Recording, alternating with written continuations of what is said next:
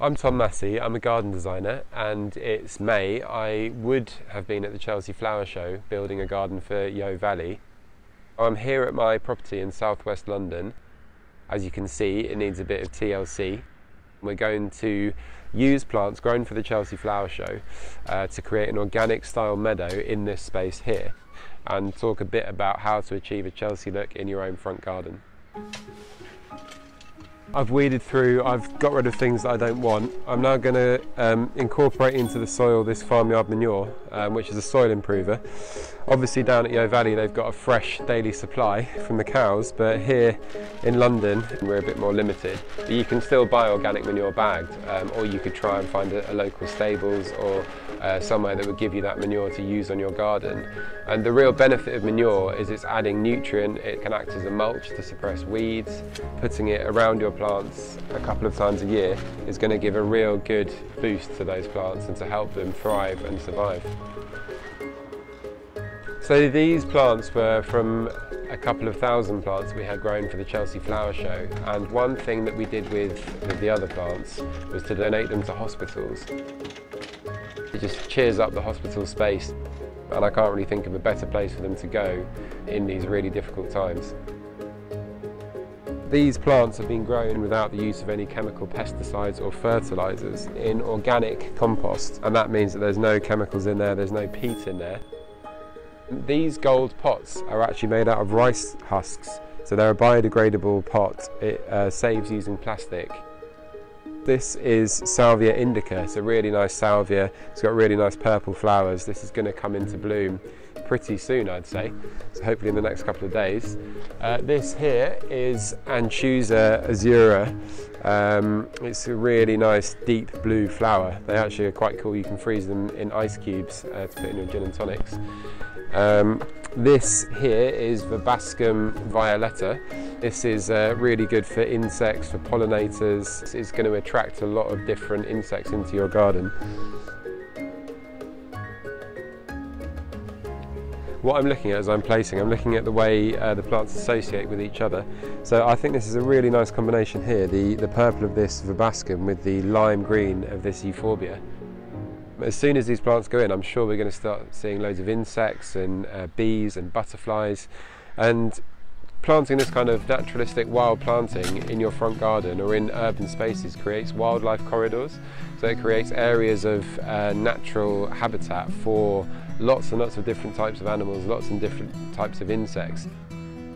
Going organic and not using any chemicals on your planting protects things like bees, because bees are poisoned by chemical pesticides, just like the insects you want to remove. When planting a meadow style garden, I always think if you mix ornamental grasses like this Melica altissima in with perennials, the grasses give a nice sense of movement and they rustle and sway in the wind. And sometimes perennials on their own can feel a bit blocky and heavy. So I think incorporating grasses all the way through creates a really nice meadowy aesthetic.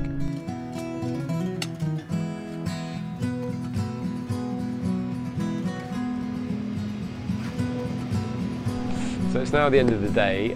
We've spent the whole day planting and I'm really pleased with the finished look. So we've got probably in this small bed about 30 different species of plants. Lots and lots of different flowering perennials and grasses. Lots of these plants are found at Yeo Valley's organic garden down in Somerset as well.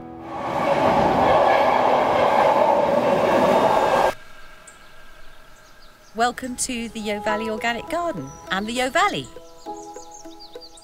The Mead family have been farming here in the southwest for hundreds of years, and we have been farming organically for 25 of those.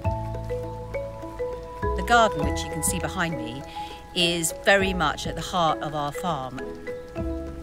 So the farm and the garden are completely linked, and a lot of the principles we use in organic farming carry through to what we use in the garden, albeit on a much, much smaller scale, of course.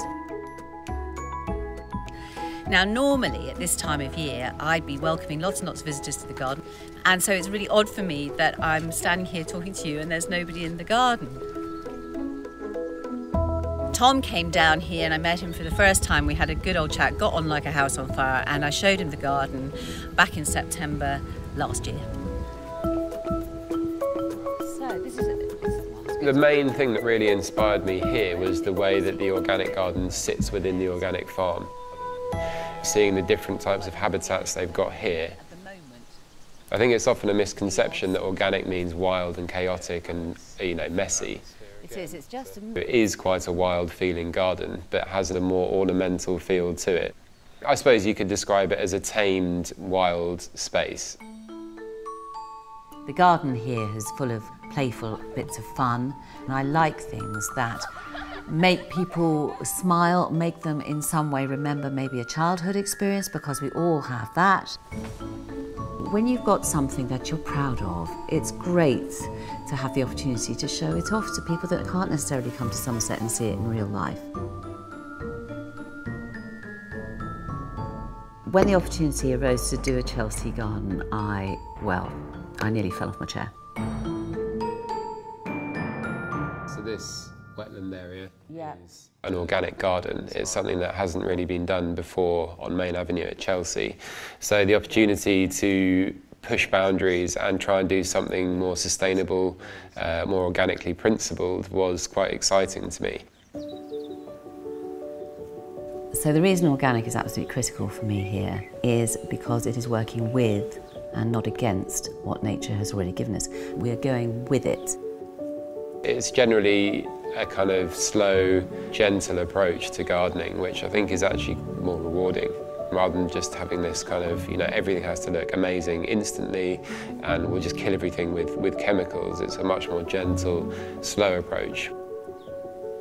Any plant can be grown organically.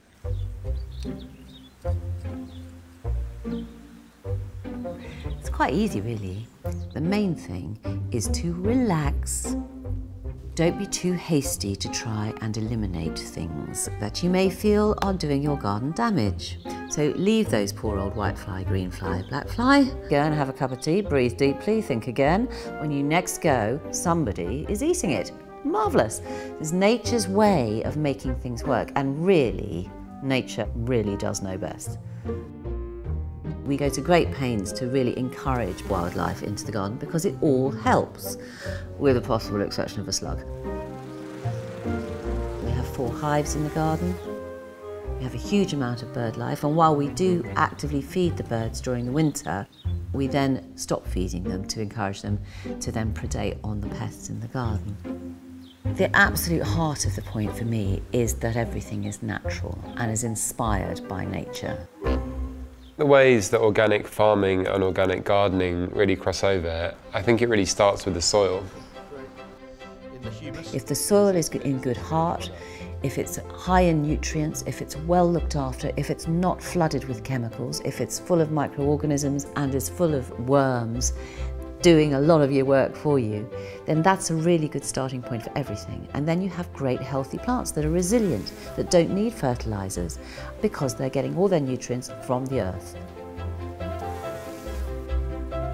For me, I've learnt a lot actually coming to Yeo Valley, seeing the organic garden, seeing the organic farm, and that the whole thing is kind of interwoven and tied together. It's all about the same principles, and that you can have a garden that is organically certified. It doesn't just mean messy, chaotic. It can be beautiful and orchestrated and organic. We're really, really hopeful that we can bring Tom's amazing design that's inspired by this place up to Chelsea next year, and we're really sorry that we're not doing it now. Thank you very much indeed for letting me show you around the garden, and everybody stay safe and have a great virtual Chelsea.